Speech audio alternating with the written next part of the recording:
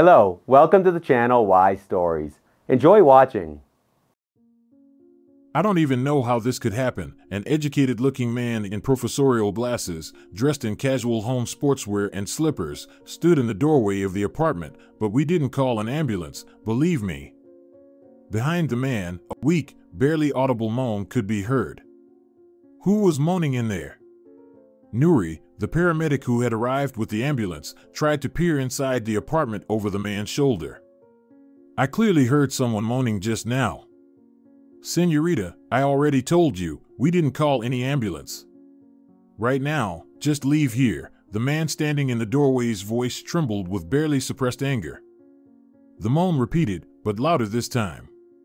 And now it was clearly audible. A woman was moaning. Refusing to listen to the man's objections any longer, resolutely pushing him aside, Nuri stepped into the apartment, and behind her came the rest of the ambulance crew, Senor Sotillo, a middle-aged doctor, and Valerio, a young, lanky male nurse. Peering into the room where the groan had come from, Nuri saw a woman lying face down on the couch. Her face, hidden under a thick mass of disheveled light hair, was turned towards the wall, and her hand, in an attempt to get up, clung desperately to the back of the couch. Without hesitation, Nuri rushed to the groaning woman. Turning the woman's face toward her, Nuri saw the vacant look in her light gray eyes, which seemed to be oblivious to everything around, wandering along the walls and ceiling of the room. The apartment owner jumped to Nuri and pushed her back. "What do you think you're doing?" "I'll complain." The man was ready to attack the paramedic with his fists. "Come on, get out of here right now." "Care to explain what's going on here?" Nuri said. Over her 2 years of working in the ambulance service, she had seen it all. The intellectual's inexplicable anger couldn't scare her. She had seen worse, alcoholics with axes losing their minds, or desperate mothers almost drowning their 2-year-old babies in icy water. "Answer me, or we'll call the police." "Everything is fine with us," the man suddenly, unexpectedly calming down, changed his tone. "This is my wife, Lucia. You see, well, how should I put it, she's not quite herself." As he spoke, the intellectual persistently pushed Nuri toward the door. "Thank you for coming." "Well, excuse us." Perhaps, Lucia, while I was distracted in the kitchen, called an ambulance herself. You can see for yourself what's wrong with her. Senor Sotillo and Valerio were already standing on the stairs and hadn't said a word the whole time. With a reproachful look at them, Nuri followed suit.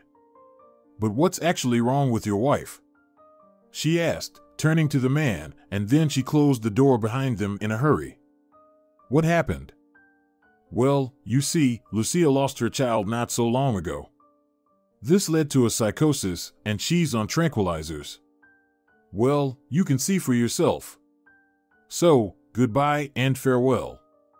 Finally, the intellectual managed to slam the door behind the ambulance crew. The doctor and the male nurse were already descending the stairs, and Nuri, pausing for a moment, followed suit. "You're always looking for trouble, Nuria," Senor Sotillo said, getting into the car. "Let's go. We've already wasted enough time for no reason, and we have another call, if you remember."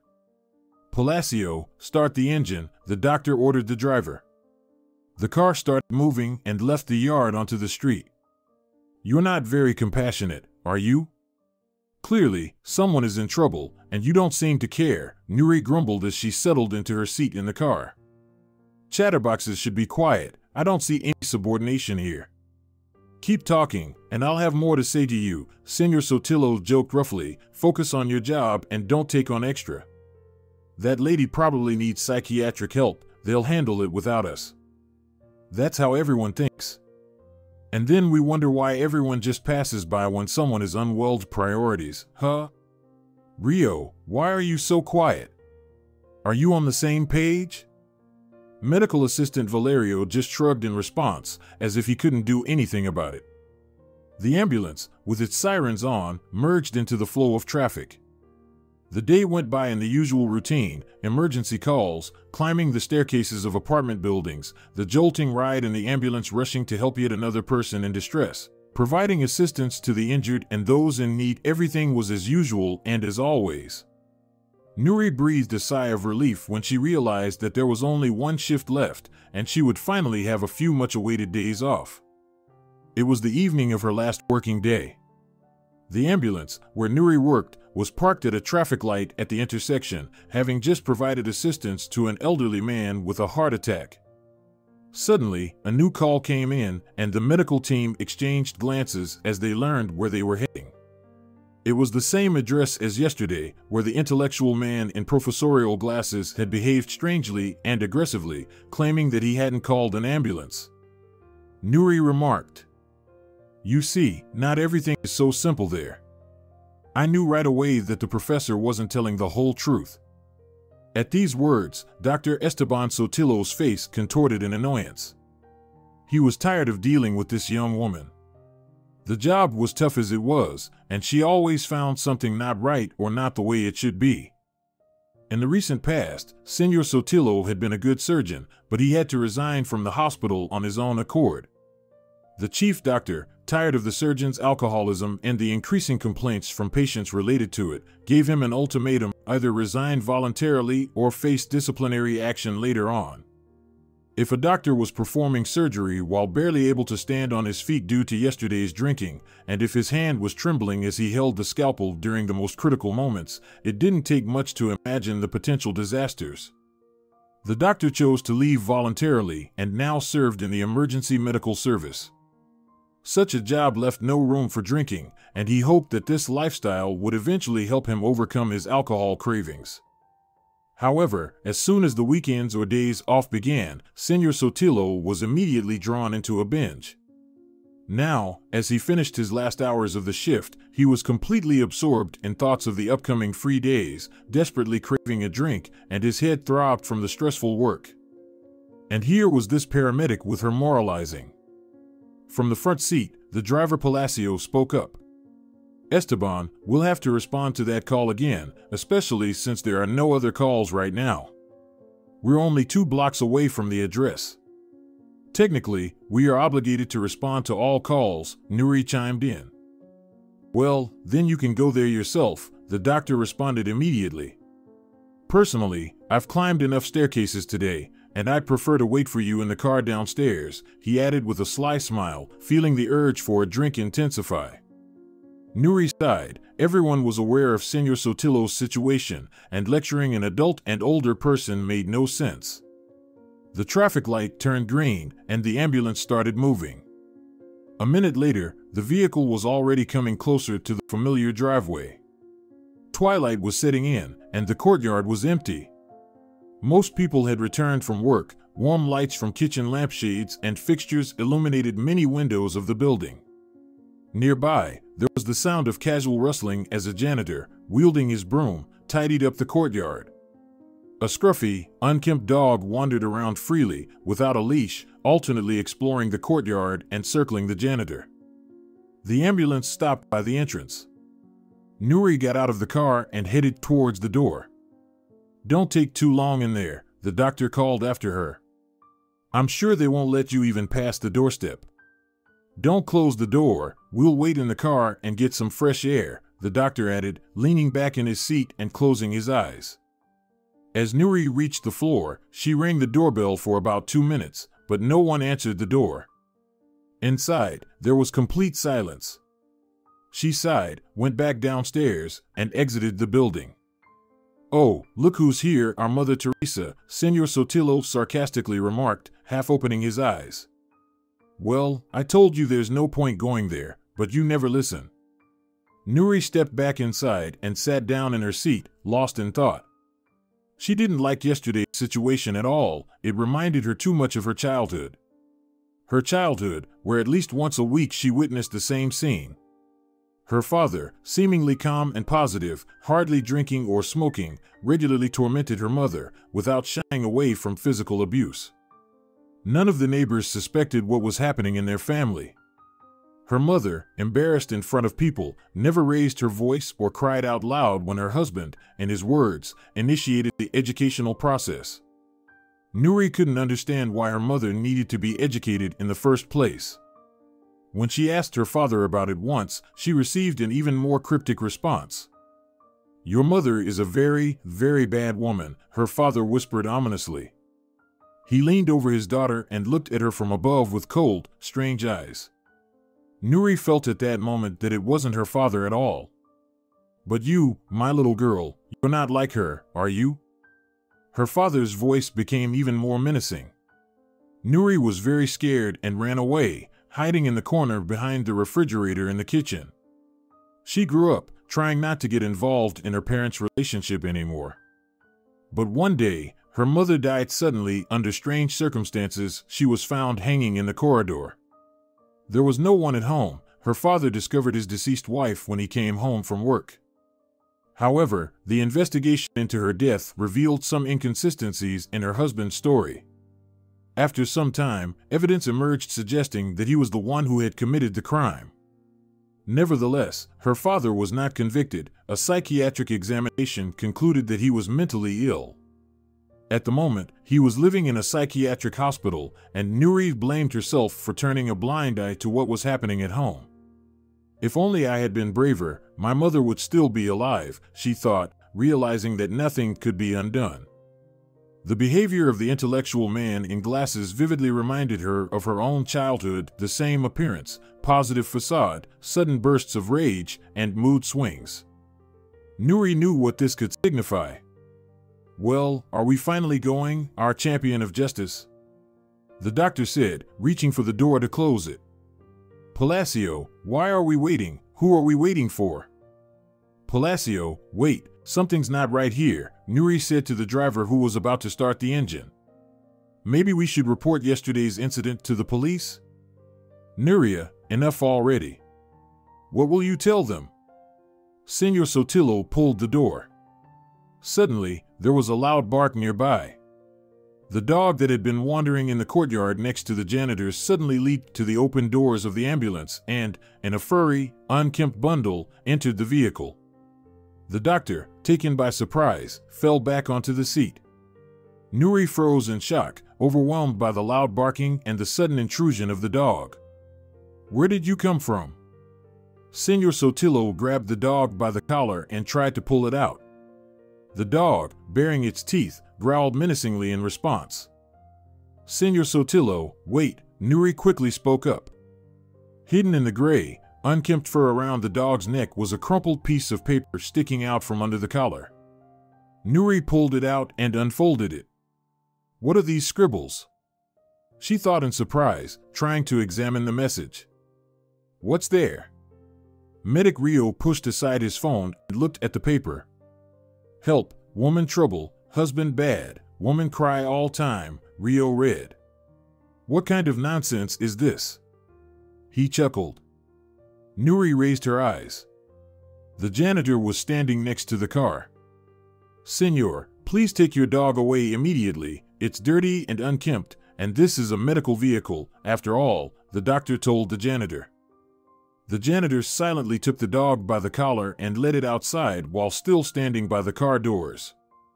"Did you write this note?" Nuri asked the janitor. He was a swarthy, middle-aged man of Asian descent. Holding a broom under his arm and using his other hand to restrain the dog by the collar, he made several hand gestures near his face. Nuri understood. The janitor was a deaf mute. As part of her work, she had occasionally encountered people who couldn't speak, so she understood sign language. Seeing that the girl had started communicating with him using signs, the janitor became more animated and began responding to Nuri. "Oh, come on," the doctor grumbled impatiently. "Come on, Palacio, let's go," he patted the driver on the shoulder. The car's engine started. Nuri continued communicating with the janitor through sign language. He made a few more gestures and then nodded, stepping aside while holding the broom. The ambulance pulled out onto the street. Nuri asked, "Aren't you even a bit concerned about what I found out? We should go to the police." "What, that bespectacled professor guy with a blue beard, you mean?" Medic Rio grinned.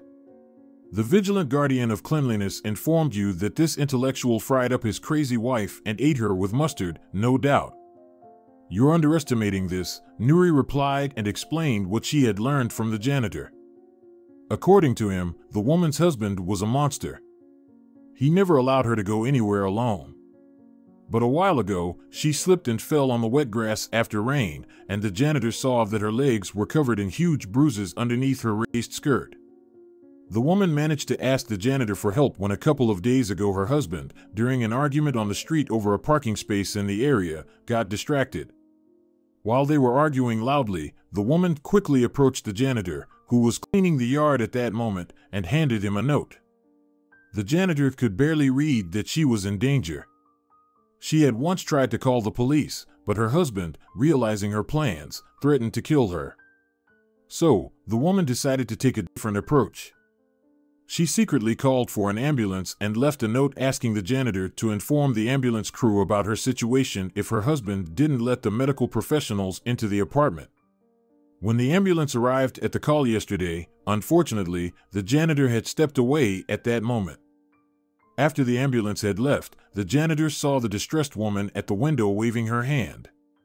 When the janitor approached, he noticed a note thrown out of the window by the woman.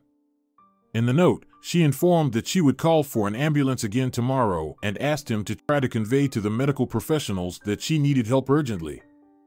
Moments later, her husband rushed out of the entrance, yelling something, and ran toward the janitor. He must have noticed that his wife had thrown the note out of the window and demanded it back. The janitor had to hastily crumple up and throw the paper into a trash bin, pretending to be mentally challenged in front of the enraged and mentally unstable husband. Suspiciously eyeing the janitor, the husband eventually decided that he was too stupid to understand what his wife had thrown out of the window and returned to the building. The janitor, fearing that he might not be able to explain the situation to the ambulance crew, had the idea to attach the handwritten note to his dog's collar and instructed the dog to run towards the ambulance. The dog turned out to be even smarter than expected. It jumped into the vehicle with the medical professionals and thus drew attention to the note from the janitor. Fortunately, Nuri was skilled in sign language, allowing her to understand what had happened. "What a clever doggy, can you believe it?" The doctor commented with a smirk. "And you, Nuria, should consider writing detective stories. You're like our local Agatha Christie." "But how can we help this unfortunate woman, even if all of this is true?" "There's nothing we can do." The ambulance was already pulling into the station. The shift was coming to an end. The tired medical professionals bid farewell to each other, passing on the work to the next shift, and went home for the weekend.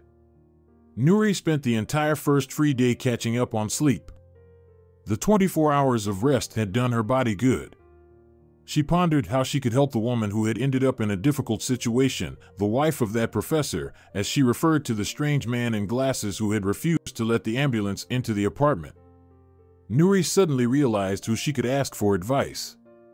Her classmate Daniel served as a police officer, and he would surely know what to do in such a situation. Searching for Daniel's phone number, Nuri called him. She and Daniel had no special relationship beyond being classmates since the first grade, occasionally chatting as friends. Nuri had suspicions that Daniel had feelings for her, but that was as far as it went. Beyond her hunches, they had no deeper connection.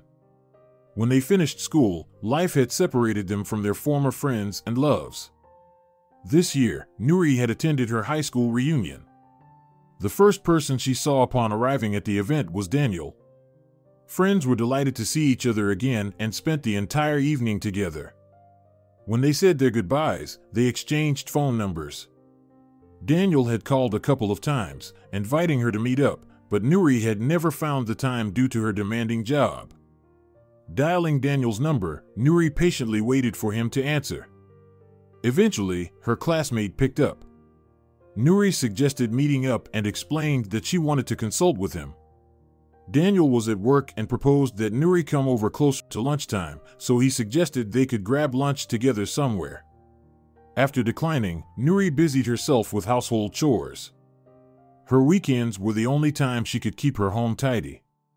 Completing her cleaning chores by noon, Nuri took a shower, put on a silk summer dress, applied light makeup, grabbed a small leather handbag, and left the house. Daniel's workplace was on the ground floor of one of the residential 5-story buildings. After a short bus ride, within half an hour, Nuri was already climbing the steps from the street to a small office with a separate entrance assigned to the local police officer. Daniel sat at a table and talked on the phone. When he saw Nuri, he waved at her in greeting, pointed to a chair next to his desk, and asked her to wait. She sat down and looked around. There was nothing special in the surroundings, just a typical office. Meanwhile, Daniel finished his call. "Well, hello again," he said, smiling. "I'm glad you found the time to meet up. Want to go outside?" "I was just about to have lunch." The classmates went outside and walked towards the park. "What did you want to talk to me about?" Daniel asked Nuri. Nuri explained the situation that had occurred during their ambulance call. "You know, for some reason, I'm convinced that the woman isn't as crazy as her husband makes her out to be. I know all too well how these domestic situations can end." "How do you know this?" Daniel asked. "You haven't been married yourself yet. Why do you assume this professor is an abuser? The note that ended up with the janitor doesn't prove anything. The woman might have been genuinely distraught." "There you go, too," Nuri said indignantly. "Yes, I haven't been married yet, but I've seen what happened to my own father and my mother, who, as you may recall, passed away. I watched my father constantly abuse her and did nothing about it." "I didn't know that anything like that had happened in your family," Daniel said. "We all knew in class that your mother had passed away, and your father, unable to cope with the grief, ended up in a mental institution. Then your aunt came and took custody of you instead of your parents. That's all we knew." "Of course, that's all you knew. Nobody wanted to air their dirty laundry back then," Nuri replied. "But if you only knew how much I still blame myself for giving in to my father's intimidation and pretending that what was happening in our home didn't affect me." "But you were just a child," Daniel reassured her. "You shouldn't blame yourself for anything. And I have no doubt about what you're saying. I just want to consider the situation objectively. You've come to me as a specialist, after all. So I'm trying to understand it from that perspective," he added. Unfortunately, from Daniel's perspective, there was currently nothing to accuse the bespectacled professor of. There were no official complaints from his supposedly injured wife, and the note passed to the deaf janitor from a foreign country held little weight. Even if a representative of the law, such as the local police officer, visited his apartment, the owner had every right to deny them entry. "So, what do we do now?" Nuri asked, sounding disappointed. "I'm convinced that the janitor didn't make up this story with the note, and the woman herself didn't seem crazy. Rather, she appeared to be someone experiencing physical suffering. Her husband didn't even allow her to be examined, and I'm sure that if he did, we would find signs of violence on her body." "Well, in that case, there's one thing I can do to help," Daniel replied. "I'll find out who the local police officer is for that address and ask them to try to enter that apartment under some pretext." Daniel took out his phone and started making some calls.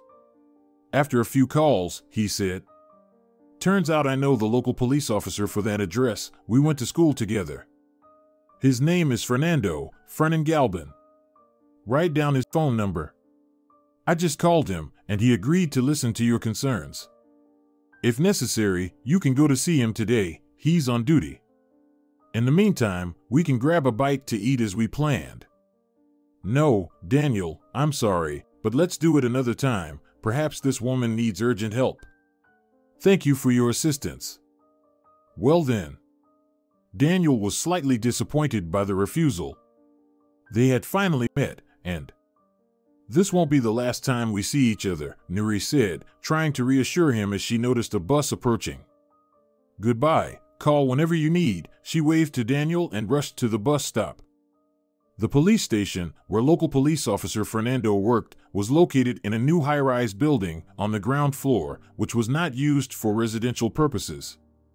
Nuri entered the premises and looked around. The spacious office was furnished with new light furniture, including cabinets with shelves and several desks. One young man in a police uniform was sitting at a desk, typing on a computer keyboard. Nuri greeted him and asked for Fernando Galban. The young man in uniform raised his head from the keyboard and looked at her with interest. "Good day to you too. I'm Police Officer Fernando Galban," he introduced himself. "And you must be Nuri, Daniel Vasquez's classmate, right?" "Yes, that's me," replied Nuri, taking a seat on the chair next to his desk.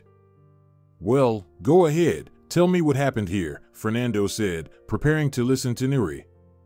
After she recounted the situation with the ambulance call and the strange behavior of the spectacled apartment owner, the police officer said, "This address is nearby, and the whole neighborhood and building are considered quiet and trouble-free. Regarding this professor, as you call him, there have been no incidents related to him so far. I know the janitor, his name is Farrick, if my memory serves me right. I've seen his dog multiple times, and there haven't been any complaints against him either. He cleans the courtyard every day and doesn't drink. So, it seems you weren't able to examine the professor's wife, as I understand it." "No way," Nuri replied. "The owner behaved unreasonably aggressively, was nervous, and threatened to report us for trespassing. The janitor himself saw horrible bruises on his wife's legs. The woman is clearly frightened." "All right, I understand you," Fernando replied. "However, you must realize that I have no reason to show interest in these people. It's strange that the janitor didn't come to me right away with this matter." "Fernando, please understand, the woman said she tried to call the police, but her husband found out and threatened to kill her," Nuri passionately explained. "I know from personal experience what seemingly quiet and positive people can be.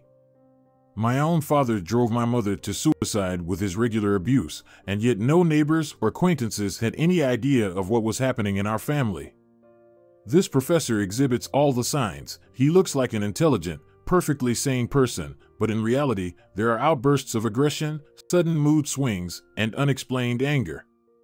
I'm sure that if we were able to examine his wife, we would undoubtedly find signs of violence and abuse. His wife was moaning the whole time while we were trying to figure out what was going on, and her husband claimed that her condition was simply due to taking tranquilizers. But don't forget, I am a medical professional." "All right," sighed the local officer in response. "It seems like fate doesn't want me to finish the report today. Let's go to the address and take a look, although it's possible that the owner is not at home in the middle of the day," said Fernando, putting on his cap. The professor's house was very close to the police station. In the courtyard, two young mothers with baby strollers were sitting on a bench, engaged in a leisurely conversation. An elderly woman was rocking a child on a swing. A slightly older child nearby was molding sandcastles in a sandbox. The janitor was nowhere to be seen. A broom lay under the trees, and there was a plastic bucket with trash.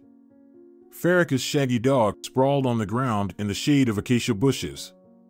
Nuri and Fernando entered the building. After reaching the floor, the local officer listened carefully. A faint sound of a TV working quietly could be heard in the apartment. The local officer, holding his tablet under his arm, pressed the doorbell button. Suddenly, silence fell inside the apartment. Fernando rang the doorbell again. As if in response to this, muffled female crying came from behind the closed door. "Senora Salada, open up, it's the police. I can hear that you are at home. What do you want?" "I didn't call the police," an irritated male voice suddenly came from behind the closed door. "Go away." "I wouldn't advise talking to a police officer like that," Fernando sternly said. "I'm your local police officer, Fernando Galban. Check my ID." Fernando took out his ID and held it up to the door peephole. "If you don't open the door immediately, believe me, we will find a way to enter, but under different circumstances," he warned. Behind the door, there was a moment of dead silence, then the door lock clicked, and the door opened. At the threshold stood the owner of the apartment, wearing professorial glasses. "Are you Esteban Salada?" the local police officer asked him. "Yes, I am," the man replied affirmatively, his eyes darting around, and his face revealing panic and an inexplicable fear. "What do you want, officer?" Salada asked, trying to maintain a calm tone.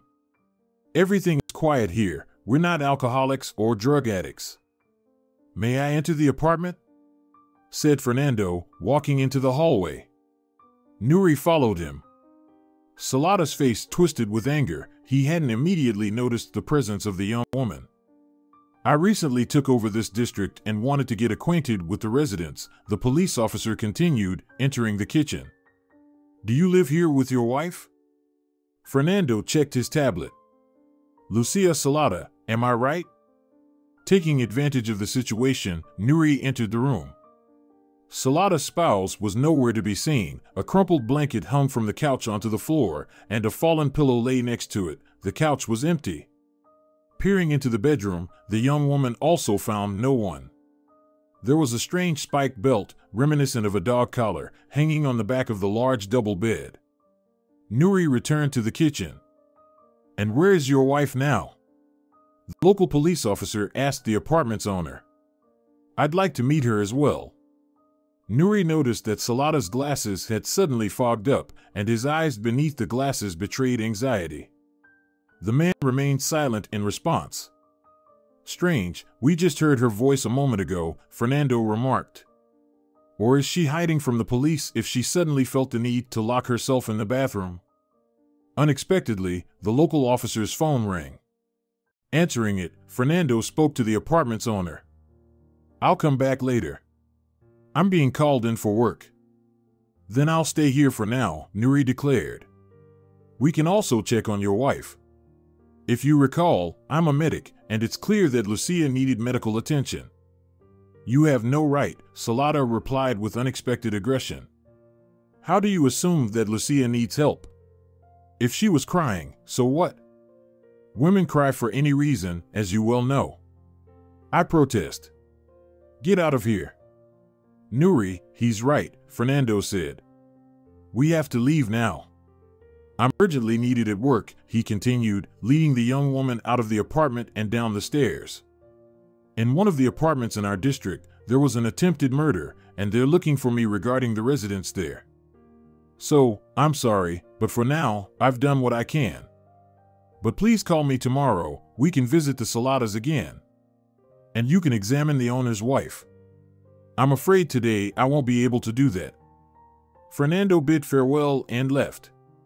Nuri looked around. The janitor, Farrick, still hadn't appeared. His shaggy dog was sound asleep under the bushes, occasionally twitching its paws in its sleep. Raising her eyes upward, the young woman suddenly noticed Salada in the window, watching her from behind the curtain. Meeting Nuri's gaze, he quickly stepped back from the window and disappeared from sight. Nuri stood in the yard for a moment and then left. Upon returning home, the young woman prepared lunch. After eating, she immersed herself in reading. The following year, she planned to take her exams for medical school and was slowly preparing for them. In the evening, Daniel called her to check how she was doing. Her classmates suggested meeting up again and going to the movies, but Nuri wasn't tempted by the offer and preferred to stay home and go to bed early. Daniel was left with nothing once again. In the morning, after breakfast, Nuri called the local officer Fernando. Fernando was currently occupied with work, and then his superior was waiting for him, insisting that he come as soon as possible. Nuri understood that she would have to try to get into the Salada's apartment on her own, without Fernando's help. She tried to convince herself that maybe her colleagues were right, and she was unnecessarily fixated on the Salada couple's story.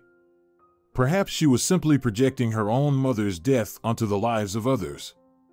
Yes, Salada reminded her of her father. But did all nervous, intellectual-looking men in glasses necessarily have to be monsters and psychopaths like her own father turned out to be? Of course not. Moreover, it would be foolish to spend her weekend interfering in someone else's life. Nuri sighed, thinking about her weekend. There was only one more day left, and then it would be back to calls, patients, often sleepless nights, and carrying stretchers up and down the stairs. All right, it's time to put an end to this story about Salada and his wife, Nuri thought. Suddenly, she vividly remembered one detail, the strange collar with a chain and sharp metal spikes hanging on the back of the Salada's bed. What was it doing there? Was it for a wolfhound's neck? There were no signs of a dog in the apartment. Nuri decided that since the local officer Fernando was occupied, she would try to talk to the apartment's owner again, and if possible, his wife too. She gathered herself and left the house. Sitting on the bus, she called Fernando. Learning where Nuri was going, Fernando said with concern, "Nuri, it's better if you don't go there alone. Yesterday, I looked into some old cases and found an interesting fact. This Salado was already involved in a case related to a woman's death. Guess who that woman was? His first wife. She died, drowning in the bathtub. The investigation concluded that she must have accidentally knocked a hair device. How do you call it?" Fernando pondered. "A curling iron, that's it. Her husband wasn't at home at that moment, and when he returned, he discovered her body. It's a classic case. However, there was something strange about it: bruises on the deceased's neck and ankles. Despite these signs indirectly indicating signs of struggle, the investigation didn't find grounds for further inquiry." "Fernando, do you see now why I was worried?" exclaimed Nuri. "Nuri, it seems your suspicions may be justified," the local officer replied. Interestingly, at that time, Salada himself had an alibi. You won't believe it, but he is indeed a professor. He teaches at a university and heads a laboratory. Salada claimed he was at work at the time, so he didn't notice what happened to his nervous wife, so it caused her death. Don't you think, Fernando, that our professor seems to have an unusual run of luck with mentally unstable wives?" Nuri said doubtfully. "Yes, I agree, something does seem off," the local officer observed. "Nuri, if he's guilty of his first wife's death, it's best for you not to go there alone," added Fernando, sounding concerned. "If it turns out he's a murderer and a psychopath, it could be dangerous. Let's do this. I'll be available in about 30 minutes, and we'll go to the Saladas together. When you arrive at the location, wait for me, and don't go into the apartment alone under any circumstances. Can you promise me that?" Nuri promised that she would wait for Fernando on site. In the courtyard of the building, the janitor was sweeping the asphalt pathways, and his dog was nearby, circling around. Nuri approached and communicated with him using sign language. It turned out that Farrick hadn't seen anyone from the Saladas yesterday evening or today. While waiting for Fernando, Nuri sat on a bench near the entrance. The local officer was running late. After some hesitation, she decided to go up to the Saladas' apartment. There was no answer when she rang the doorbell. It felt like the sound came from an empty apartment. Nuri was about to leave when she noticed a crumpled piece of paper lying in the corner by the door. She unfolded it, and it turned out to be a note pleading for help. In hurried, small handwriting, Lucia, Salada's wife, reported that her husband, fearing another visit from the local officer, was taking her to their summer house, where he intended to keep her for an unspecified period. She urgently requested assistance, as her husband, in a fit of rage, could potentially kill her. The address of their summer house and the plot number in the suburban cooperative were provided at the bottom of the note. Nuri rushed outside and approached the janitor. Using sign language, she explained the situation to Farrick and asked him to wait for Fernando and hand the note to him. The janitor agreed with a nod. Nuri called a taxi and gave the driver the address of the Salada summer house. On the way there, she called Fernando. When the local officer learned that Nuri was already on her way alone, he switched to using informal language and expressed concern. "Have you gone mad? I'm almost there. Why didn't you wait for me?" "But we don't know what's happening at the summer house right now," Nuri argued. "What if every minute counts, and Lucia is in imminent danger?" "All right, here's the deal," Fernando said sternly. "When you arrive at the location, do not, under any circumstances, approach the house. Wait for me this time. This is not a request, but an order from a police officer, or else, know that I can put you behind bars for 15 days, he joked before hanging up. Nuri firmly promised to wait for Fernando on site. After a bit of confusion along the country roads, the taxi dropped Nuri off in front of the correct house. She looked around. Due to a mesh metal fence, there was no sound, and the country house itself didn't appear to be inhabited. There was a lock on the door handle, and the curtains in the windows were tightly closed. The neighboring plots also seemed vacant. In compliance with her promise to Fernando, Nuri stopped by the gate, waiting for his arrival. Suddenly, someone tapped her shoulder softly, and right above her ear, she heard a voice.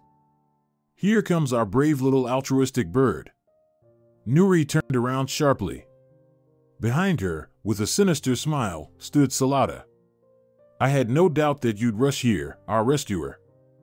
In the next moment, Nuri felt a sharp blow, and her consciousness faded. When she woke up, she realized she was in some kind of room with a cement floor, and nearby, she heard a faint groan. Turning her head, she saw Lucia Salada, who was standing in the opposite corner. The spiked collar from the Salada's bedroom was wrapped around her waist, secured to a metal ring in the wall, preventing the woman from sitting or falling. Lucia's hands were pierced with spikes from top to bottom, causing them to bleed with every movement, and her face and neck were covered in black and blue bruises. Nuri jumped to her feet and rushed to Lucia. At that moment, the door to the room opened, and Salada entered. "Well, all the little birds have gathered," he said contentedly. "This will be fun." "You're a psychopath," Nuri exclaimed. "Your wife needs urgent medical help. Get any medications you have and bring them quickly." "Well, you, be quiet. I'm in charge here." Salada's eyes filled with malice. "The local officer will be here soon, so it's in your best interest to release both me and Lucia as soon as possible," Nuri said. Salada suddenly burst into laughter. "You're mistaken, little bird," he said mockingly. "You're, what's his name, Galban, right? He won't come here. I wrote that note myself. I think you figured that out.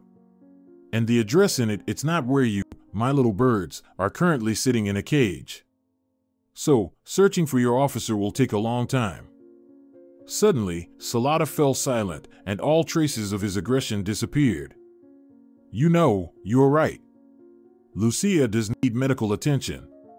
My poor girl." Salada approached his wife and ran his hand over her face, pushing her tangled hair away from her face. What if she dies prematurely? Nuri became truly terrified. Trying not to show her fear, she stood up and immediately realized that a wide ring, chained to a hook protruding from the wall, was surrounding her ankle. "This is a whole prison here," she thought in horror. Salada left and returned, holding a bottle of antiseptic, cotton, and a bandage. He removed the collar from his wife's waist, and Lucia collapsed onto the floor in helplessness. Dragging the wounded victim closer to Nuri, Salada ordered the paramedic to help his wife. "Your wife needs more serious medication," Nuri remarked, trying to stem the bleeding from the woman's wounds. Lucia moaned. "Shut your mouth." Salada suddenly became furious, then left and locked the door behind him. Meanwhile, Fernando had arrived at the Salada's house, read the note, and realized the urgency of the situation. He decided to call a taxi immediately. After some consideration, he gestured for the janitor to come with him. When the car arrived, Fernando and the janitor got in. Farrak's shaggy dog also jumped in after them. The taxi driver objected to having a dog in the car, but Fernando, thinking the dog might come in handy, stated that the dog was accompanying them for official purposes. The taxi dropped them off at the designated house and drove away. The local officer and Farrak stood by the house. The janitor's dog, sniffing around the grass and bushes near the fence, began to explore the surroundings. Everything was quiet. After circling the house, the men found no one on the property. On the bench near the porch lay a small garden knife. Fernando picked it up and, inserting it into the gap between the window frames, opened the window slightly. One by one, they climbed inside. After searching all the rooms, checking the closet and the basement, they found no one. The house was empty. The local officer dialed Nuri's phone number, but there was no response. Fernando realized that Salada had likely deceived them, and now not only his wife, but also Nuri was in mortal danger. The women could be anywhere right now, and the search could potentially be prolonged indefinitely. They needed to find a solution urgently and act immediately. The men walked out of the property onto the path. Suddenly, Fernando felt the wet nose of a dog nudge his hand. The janitor's dog, having run around in the bushes, had returned and was standing at the local officer's feet, looking up at him with intelligent amber-brown eyes. Then the dog barked loudly, nudged Fernando's hand with its nose again, and looked expressively in a certain direction. Suddenly, it clicked for Fernando. He took out the note found by Nuri under the door and brought the piece of paper to the dog's nose. "Search, search," Fernando said. The dog, whining softly, turned and ran in the direction it had indicated. The men followed it. After the psychopath Salada had left, Nuri continued her efforts to help his unfortunate wife. Blood continued to seep from her wounds, and at some point, the paramedic realized that the cotton and bandages brought by her tormentor might not be sufficient. Lucia stopped groaning and seemed to fall into a deep sleep, exhausted by the torture.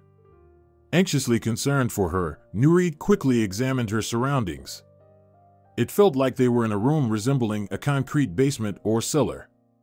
In the corner on the floor stood a metal bucket with water, and on the water's surface floated an aluminum ladle. Right above Nuri's head, there was a small window, relatively high above the floor, through which daylight filtered in. She strained to listen but could only hear silence outside. "I wonder where we are," Nuri thought. However, it was far more important to think about how to escape from here. Nuri, accustomed to extreme situations through her work, had long lived with the sincere belief that there were no hopeless situations. How many times had her colleagues given up during tough calls, yet each time something inside Nuri compelled her not to give up, to keep fighting for a person's life, even when everyone else was ready to admit defeat in the battle for someone's survival. Nuri didn't blame her colleagues for this. Working in an ambulance crew was not easy. Witnessing constant pain and suffering could gradually lead some healthcare professionals to develop a kind of professional desensitization. People get used to everything, she thought, and perhaps it was not without its merits. Sometimes, she reflected, in emergency situations, it was necessary to inflict pain in order to provide help, especially when there was no time for lengthy deliberation. Nuri understood all of this, but in her 2 years of work, she had never accepted a philosophical view of life and a person's health. Therefore, every time she heard the Dr. Igor Sergeyevich's favorite expression in cases where they couldn't help a patient, "If they die, it stung her ears. Knowing all of this, Nuri still fought to the end and often emerged victorious. It was difficult to accept that, for example, a very young child of only 2 years old would stop breathing in her arms, and her colleagues were ready to declare the child dead and move on to the next call. Remarkably, in the skilled hands of paramedic Nuri Baptista, even those who were thought to have no chance of survival sometimes came back to life, even to the amazement of their loved ones. Despite being locked in a room with a psychopath who was completely unhinged and with a wounded woman in her arms, Nuri couldn't help but feel fear initially. However, her habit of quickly regaining her composure kicked in this time as well, and surprisingly, the fear faded away. Lucia was sound asleep on the floor, and the bleeding from her wounds had stopped. Nuri got up and looked up. The window was about a meter above her head. Trying to peer through it, she jumped and grabbed the edge of the narrow windowsill with her hands. She managed to place her elbows on the windowsill and look outside. The chain attached to her ankle tugged. The window was covered with dirty glass, but Nuri could still see that a forest stretched around their makeshift prison. Right in front of the window were the rough trunks and dark green needles of fir trees. Suddenly, the lock on the door clicked. Nuri, instantly lowering her hands, silently jumped down. The chain restricting her movement betrayed her with a jingle. Salada entered the room and stared at the girl. "So, how are we doing here?" he asked in a quite calm voice. It was hard to believe that the same person could behave like a sadistic maniac moments earlier. "Is Lucia asleep?" Salada asked, approaching his wife. After making sure that she was fine, he eyed Nuri with suspicion. "And what were you doing just now?" he inquired in a strangely gentle manner. Nuri remained silent in response, fearing to provoke a sudden outburst of aggression from Salada. All right, Salada said. Sit tight for now, ladies, think about your lives, contemplate. We have an exciting task ahead, but I won't reveal anything just yet. Smiling strangely from under his professorial glasses, the psychopath left the room and locked the door behind him. The sound of the door closing woke Lucia up, and she opened her eyes. Seeing this, Nuri moved closer to her and asked, "How are you feeling now? I'm glad you managed to fall asleep. Does it hurt badly?" "Your hand seemed to have magical healing powers," Lucia weakly smiled in response, "but now I don't even know how it can help us. It looks like my husband has decided not to leave us alive. I don't even want to know what he'll come up with next." Lucia paused and scanned the room with her eyes. Nuri understood that the woman wanted water, and she stood up, reaching for the ladle in the bucket of water. After giving her a drink, Nuri placed the ladle back and asked, "But why do you think your husband will carry out his promise to kill you? Such people may just be fantasizing about it. These fantasies are part of their troubled inner life, so some of them are content with just dreaming that it might happen someday. Besides, your death is not in his best interest. When he loses the source of his sick fantasies, his entire reason for living may disappear, and who will be his victim then? You know, Nuri, living with a monster like my husband can hardly be considered a life at all," Lucia said with a heavy heart.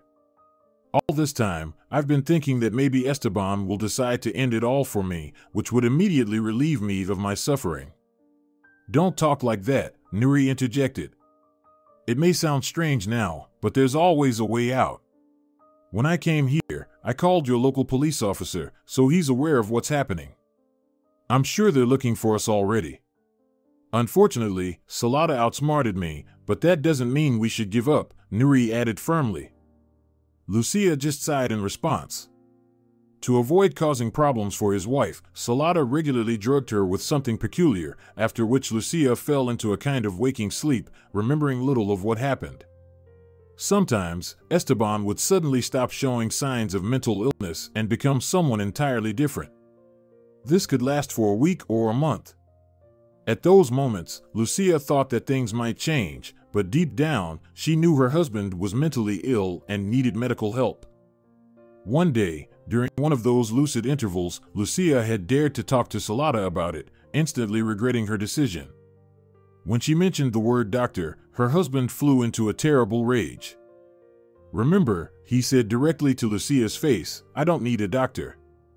I've told you before, I'm not crazy, but you," her husband pointed his finger at her chest. "From now on, you'll be constantly drinking something for me." Salada, after hitting Lucia in the face, knocked her to the ground and, pinning her down with his knee, retrieved a small vial from a bedside table. Roughly prying her mouth open, he poured something in. Lucia coughed, but her husband made sure she swallowed everything that had been poured into her throat. "There you go," Salada said triumphantly, ensuring that she had swallowed it all. "Now you'll think less." Lucia never knew what her husband kept drugging her with. Afterward, she would enter a borderline state that made it difficult to move. Her thoughts were muddled, and it was impossible to concentrate on any of them. "How long have you been married to Salada?" Nuri asked. "The first time you mentioned that you recently lost a child. I understood that you don't have any children." "Only half a year," Lucia replied with a bitter smile. "As for children, that's hardly possible at all. He lied about me losing a child, and my pregnancy was also a product of his imagination. When we met, he immediately said he dreamed of a family and children. He was very attentive and caring, took good care of me, and overall gave the impression of a positive and intelligent person," Lucia continued.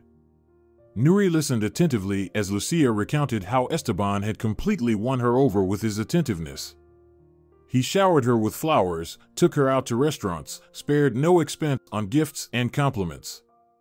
At that time, Lucia felt like she had entered paradise.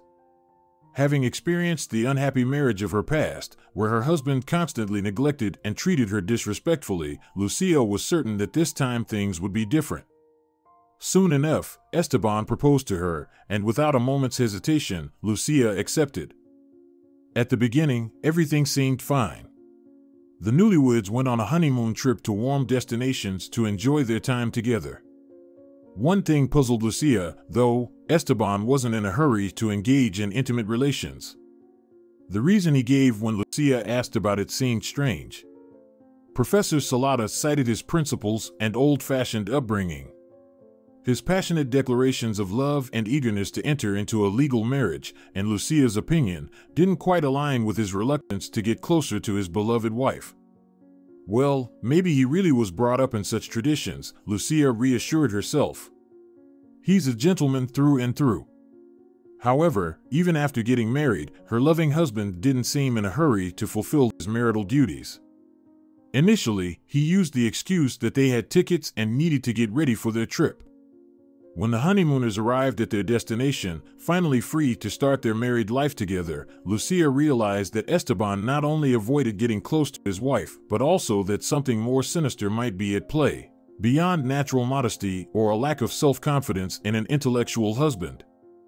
Attributing Salata's strange behavior to shyness and doubts about his own abilities, Lucia didn't press her husband to engage in marital intimacy right away.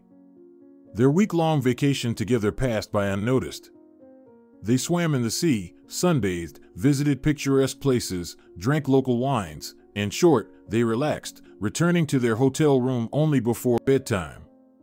Everything would start anew in the morning.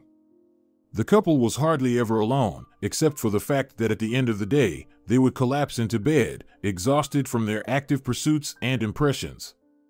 Esteban seemed content with this, even pleased, and he would rush Lucia to get ready and eagerly plan their next excursion every morning.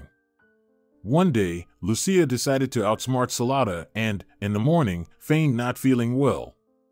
Thinking that it was time for one of them to take the initiative in bringing them closer, she woke up and refused to leave the house in the morning.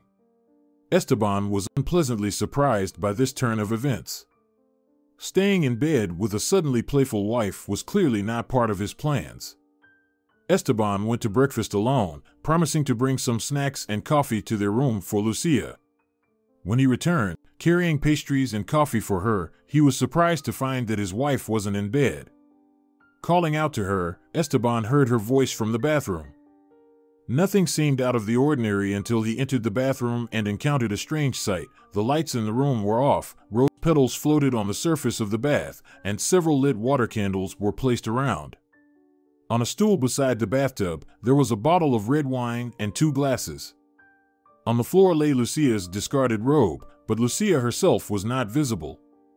As her husband called out to her, he felt her arms wrap around his neck from behind. Esteban heard Lucia's mysterious laughter and turned to look. Lucia hugged him and tried to kiss him, but Esteban recoiled in horror. "What are you thinking? You're behaving like some promiscuous girl. Get dressed immediately. What a disgrace. I never expected such filth from you," he muttered in disgust. "What did you say? Did I understand you correctly? Do you consider intimate relations between spouses filth?" Lucia was shocked by what she had heard. "You know what," she said, putting on and fastening her robe, "if you consider my desire to be with my beloved husband filth, then I guess I have nothing more to say. I regret believing in you and marrying you," she added, resolutely leaving the bathroom. Salata looked bewildered. Fearing that his wife would immediately leave him and go home, Esteban rushed after her while Lucia was already pulling out her suitcase, packing her things. "Lucia, don't get so worked up," he said. "You misunderstood me, but you don't understand what you're asking from me. I'm sure you won't like it," Salata babbled, watching his wife pack her suitcase. "I'm such a fool," Lucia said. "I should have realized right away that your reluctance to sleep with me wasn't just a whim or old-fashioned upbringing." "Wait," her husband suddenly said. "All right, if you want it that badly, then I agree, but don't complain if you don't like it. I warned you." "And what happened next?" Nuri asked Lucia, who had fallen silent for a moment. "What happened next?" Lucia paused, lost in thought. "Was nothing. Nothing happened. He couldn't do anything. It felt like Esteban just went into some kind of stupor, and all my attempts to awaken the man in him ended in nothing." When I, having lost all patience, stepped back, he calmly got up and said he had warned me about all of this, but I had chosen not to give up so easily. Salata didn't resist anymore when I repeatedly tried to improve our marital life. One day, I succeeded, but it would have been better if nothing had happened at all. So your husband lied when he said he was incapable of having full intimate relations with a woman? Nuri asked. Lucia sighed in response. After finally managing to provoke a male reaction in her husband in bed and even entering into intimate contact with him, Salata suddenly flew into a wild rage. His face contorted in a horrible spasm. He pushed his wife away, throwing her to the floor. Uttering dirty curses, Esteban struck the woman several times while she lay on the floor. Lucia lost consciousness. When she woke up, she was lying on the bed, covered with a sheet. Salata, frightened, was busy nearby, pressing a wet towel to her face. I told you, he muttered. You shouldn't have done that, and now you have to blame yourself, he added, switching to a sinister whisper. You're just a psychopath, Lucia said in horror. You're insane. What did you say? Salata yelled. I'm not insane. You're a filthy fallen woman. You took me by force, stained me with your filth, and you'll answer for it. Salata switched to a sinister whisper again. Lucia was terrified. But at that time, she didn't know that it was just the beginning. From that moment on, her life turned into a living hell. When Lucia decided to go home, Salata grabbed her by the throat and promised that he would simply destroy her and bury her somewhere, announcing to everyone that his wife had disappeared and no one would ever find her in a foreign country. Nobody dares to leave me. Got it? Salata hissed threateningly at his wife, preventing another attempt by Lucia to get away from him. Strangely, Esteban somehow concluded that his wife was pregnant. He alternated between showing unexpected care for her and yelling that he wouldn't allow any offspring conceived through deceit and filth to come into the world. It's unknown what was happening in his disturbed mind, but one day he started claiming that his wife was no longer pregnant and had recently lost a child. Now, this had become his constant delusional fantasy. A little later, another obsessive thought occupied his mind, a dream of killing Lucia. Almost every day, Salata openly expressed this desire to his wife, eagerly anticipating his future sadistic pleasure. That's when Lucia realized one thing: she had to escape. Unlike Nuri, she had no doubt that her husband wasn't just fantasizing about murder, but was planning it. However, Salata seemed to sense that his wife's patience was running out. The unexpected intervention of Nuri and the local police officer in their family life made him hurry up. Lucia, whom her husband regularly drugged with an unknown substance, was sometimes ready to give up, thinking that it might be better to die quickly. Listening to Lucia's story, Nuri thought that maybe her colleagues were wrong in thinking that she couldn't sit still without a reason and had to get involved in everything. After all, this time her intuition didn't let her down. She reminded herself, so it's not over yet, and she never doubted that help would come in time, and they would be saved, while the psychopath Salata would find his rightful place among people like him. Otherwise, why did fate bring me together with the Salatas in the first place if my intervention was pointless? Salata would have carried out his terrible plans long ago, the woman reflected. These thoughts were interrupted by the sound of an unlocking door. Salata entered the room, looking satisfied and triumphant. Well, my little birds, the psychopath said cheerfully, I have good news. The celebration begins. Hooray! Look what I've brought. Salata raised a large axe overhead. This is for you, my beauties. We're going to play executioner. I call dibs on being the executioner. Salata put a red knitted women's hat on his head, with openings for the eyes, nose, and mouth, resembling a balaclava. His professorial glasses strangely gleamed through the openings in the hat, as if they were gas mask lenses. And, of course, you'll be the victims, my little birds. Let's go. Salata stood Lucia, who groaned in pain, back on her feet. Then, he suspiciously stared at Nuri and said, As for you, brave savior, don't even dream of running away. I'll unchain you now, and you'll lead my wife to the place of our celebration. But if you think about escaping, know that Lucia will die immediately. Salata removed the chain from Nuri's leg, ordered her to take his wife by the arm, and commanded them to exit. Lucia walked with difficulty, her strength was fading, and it seemed like she didn't care about what was about to happen. "Don't worry, we're almost there," the monster encouraged them, walking behind them on a narrow path leading deeper into the woods. Soon, a small clearing came into view, with a deep pit dug into the ground at its center. "Come on," Salata joyfully announced. His eyes behind the fogged-up glasses gleamed with madness. "Let her go," Salata commanded, and Nuri gently lowered Lucia to the ground. "We'll start with you, my beauty," the psychopath gloated, addressing Nuri. Nuri tensed up. Ignoring the fear gripping her entire body, she had no intention of giving in. Trying not to attract Salata's attention, Nuri looked around, trying to find something suitable for defense. Suddenly, her gaze caught a shovel lying at the edge of the pit. With a swift motion, she bent down and, lunging to the side, grabbed the shovel in her left hand. At the same moment, she delivered a sharp blow to the psychopath's leg with the shovel. Salata staggered and fell to the ground, losing his balance and crying out in pain, but he immediately got up with astonishing agility. His profanity filled the air, and Nuri saw Salata lifting the axe above her head. Fernando and the janitor Ferric were running after the dog that was racing ahead. The cottage area ended, and the dog suddenly stopped on a wide dirt road, sniffing the ground. Fernando realized that the dog had lost the scent.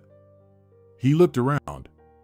A field stretched around them, with distant glimpses of forest on one side. The local police officer dialed Nuri's number again, but her phone remained unanswered. Suddenly, the dog growled and dashed towards the forest across the field. Looking in the direction the dog had gone, Fernando noticed a narrow sandy road and distinct tire tracks imprinted in the loose sand. Salata was likely in a car and turned there, thought Fernando as he sprinted after the dog. The janitor followed suit. Soon, the road led into the forest. The dog was racing far ahead. Suddenly, the sound of barking reached their ears, and the men, running toward it, unexpectedly found themselves in a small forest clearing. Right in the middle of the forest, they saw a small log cabin and a car parked nearby. Fernando rushed into the cabin. The room was empty, except for a small women's handbag lying on an old wooden table, covered with faded oilcloth. "This is Lucia's handbag," the local police officer realized, peering inside the bag. It contained regular women's items and a turned-off phone. Fernando understood that the woman was somewhere nearby. Spotting a staircase leading to the basement, the local police officer headed there. Running down the steps, he pushed open the wooden door. The room was empty, but the chain attached to the wall and a collar with sharp spikes left no doubt. Women had been held here. Pushing thoughts of possibly being too late out of his mind, Fernando rushed outside. The janitor's dog was still barking and eagerly beckoning. Seeing the local police officer, it barked loudly and dashed further into the forest. The men followed. Nuri, clutching the shovel in her hand, prepared to fend off an attack. Like in slow motion, she saw the sharp edge of the axe rapidly approaching her head. Suddenly, a loud growl was heard, and Salata shrieked as if he were a slaughtered pig. Emerging seemingly out of nowhere, a gray, shaggy dog latched onto the psychopath's hand with a deadly grip. Due to the sudden pain, Salata dropped the axe, and the dog, a strong creature about the size of a German shepherd, swiftly knocked him down, depriving him of balance. With a loud growl, the dog continued to fiercely bark and, with a swift paw, pinned the terrified Salata to the ground. "Help!" The psychopath screamed desperately. "Get this dog away from me! I can't stand dogs. I'm terrified of them." From behind the trees, Fernando and the janitor emerged. The local police officer rushed to Nuri. "I'm okay," she reassured him.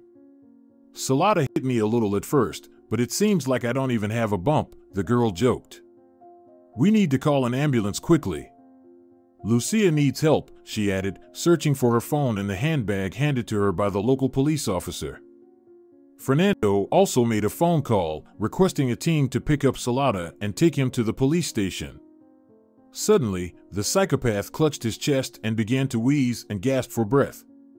Nuri rushed to him and removed the knitted mask with openings covering his face. Placing her fingers on his neck, Nuri realized there was no pulse. It seemed that Salada had suffered a sudden heart attack. Without hesitation, the paramedic started to administer aid, attempting to restart his stopped heart, but it was all in vain. Salada was dead. "Nuri, it's for the best for everyone," the approaching local police officer said. "Focus on Lucia, she needs help right now." "Lucia, it's over now," Nuri said, approaching the woman and helping her to stand. "The ambulance will arrive soon, and we'll go to the hospital together." "Thank you, Nuri," Lucia said warmly. "If it weren't for you." "Thank the one over there," the girl cheerfully replied, patting the thick fur of the janitor's dog standing nearby. "If it weren't for him, who knows how this would have ended." Realizing that they were praising him, the dog licked Lucia's face and sat down beside her, lifting his front paw and waving it in the air. "Looks like he's asking for a reward for his heroic deed," Lucia smiled. "You'll get a reward," she assured him, stroking the dog's head as he wagged his tail. "You'll have the tastiest meat lunch in the world." In response, the dog flashed a satisfied, toothy grin and continued to wag his tail. Fernando and the janitor also approached the dog. Seeing this, the dog didn't hesitate and once again began to wave his paw in the air, as if asking for a reward. "Look at how resourceful he is," Fernando chuckled. "He wants to tell us that he deserves a reward from us too." "All right, you'll get your reward from us as well." "Who's the real hero here?" "Of course, it's you." If you're enjoying it as well, leave a like and subscribe to the channel.